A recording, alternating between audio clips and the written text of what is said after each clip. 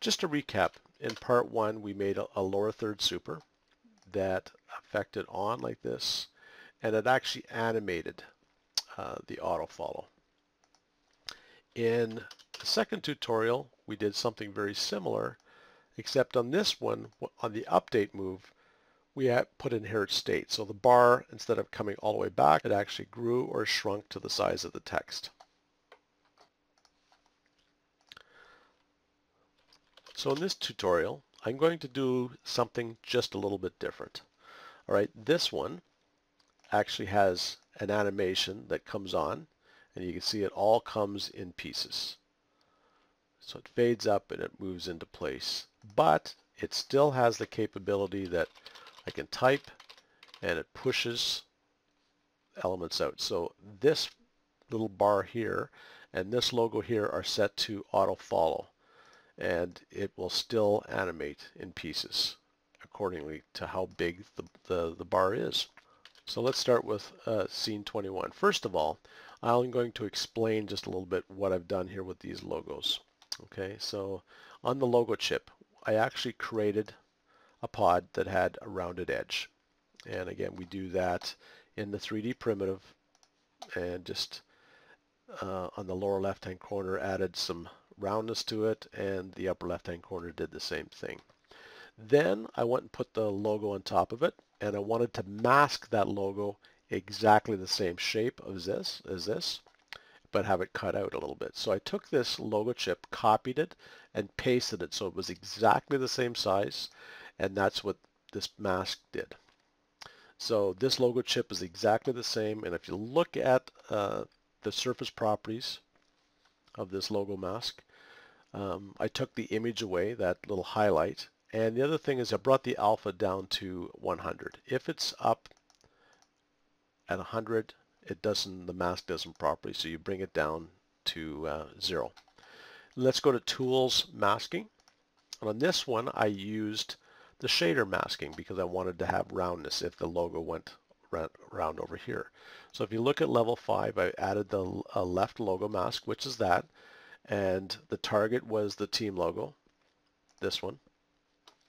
And you'll notice up here that these three things, this one here is invert the mask, this one is illumina mask, and this is show the mask. So I actually went down and I set this one to be or invert mask. So I want them where the actual chip is, I want that to show up now. So that's inverted the mask. If you look at this GM logo, it's basically the same thing, only in the reverse. Okay. This text bar here is exactly the same one that we used previously. And I just had two little pods here to make little highlight lines. So again, the goal is to animate each one of these things individually, but I want them to animate individually. Okay, so because I'm using auto follow here, that's not it's not normally able to be done. But with some of the changes in the auto follow, we're able to do that now. So if you look at this, the sponsor group, first of all, I went to the text group, and this bar white again, it's linked to the text group, which is this one, exactly the same as we did in the previous tutorials. The sponsor group, it's linked to the text group as well, and this right highlight is linked to the text group as well. Now, if I want, so really this element here, this line here, and this text here, I can animate those right now. There's no problem. But these two things are linking to the text. So really, whatever animation I do to this, these two things are going to follow. But I want to separate those. Now, the first thing I want to do is, if you have to separate them, you have to put them into a group. So again, this one is by itself, so I'll add it to a group. We'll call it group highlight. Now the sponsor group is already in a group, but you can see that the group is actually linked to the text group, so I want to put that into a group as well. So we'll just leave it group sponsor group. Okay, so that's basically done. The next thing you can see, if I take this right now and I try to animate this, can't animate it. It stays because it's linked to this text. All right, so this is how we get around it. If we go down here and we turn this lock hierarchy off and flag this as first frame only, this will now work. And what does first frame only do? Well, first frame only, first of all, it does the auto follow, but it actually sets up the auto follow to work on the first frame only in the default timeline tab. All right, so if I say that, yes, I want this to auto follow, it will auto follow, but only on the first keyframe. Okay, so then I come down to this one, the highlight, and I do the same thing. Turn this off, set it to first frame only. Then I put them into the group because I want the groups, I want these things to always line up accordingly, but then we're going to animate the groups. Okay, so now that they're set, we can take these 5 layers and I want to add them to my effect in. Okay, we're going to go down to the 20 frame mark and we're going to add a keyframe to each one of these. So I'll just simply add a keyframe, add a keyframe. And the other thing that I like to do right away is go in to modify it. Say I want to do an ease in of 20 frames. So they're all set to have a keyframe at 20 frames, and they're all set to ease in. So let's start with the logo chip. So let's do a little animation on this. Maybe bring it down to 100, bring the transparency down, and then maybe as I come up to, I don't know, 5 frames in, we'll bring the transparency up all the way, just so you can see it quicker. So it's done. Now the left line. Okay, so what do you want the left line to do? Well, you know, I can animate it. Let's bring it away over here. And we'll bring the transparency down to 0.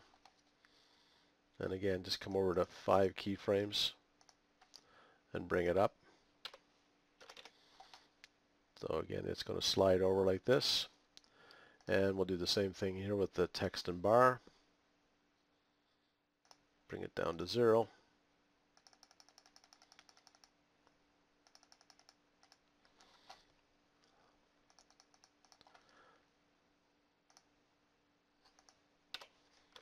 Bring it up. And I'm just going to do the same thing to all of them.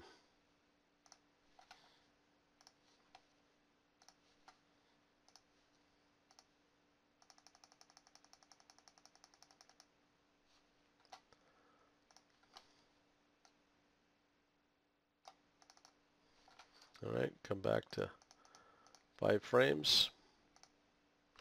Bring the surface up. And the surface is up. Now they're all sort of coming in at the same time, so let's start offsetting them. So this left highlight, let's offset it by, I don't know, 3 frames. And then the text bar will go to 6 frames with it. And the highlight will go to 9 frames with it. And then the top one will go to 12 frames. Okay, so they still look like they're kind of wrong. If you highlight all of them again and go to the transition properties and say hold first frame, and I'll come back and you'll see that they'll all start coming in at different times. So let's record that to scene 22. And we'll close this, and I'm going to open up my virtual frame buffer here, 22, and play it to the output. Okay, that looks good. Now I can go in and type in my name here. You can see that it's smaller, but the animation still works.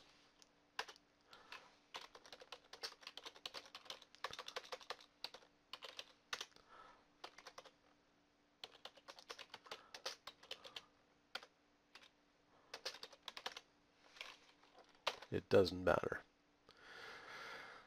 So a great, a great addition to the auto follow. And again, all we did, go to auto follow, turn the lock hierarchy off and the first frame off. Turn it off. Just on those two. So this is a great addition to the auto follow that allows you to manipulate the bar depending on how long it is, and then be able to create custom animations to bring that on.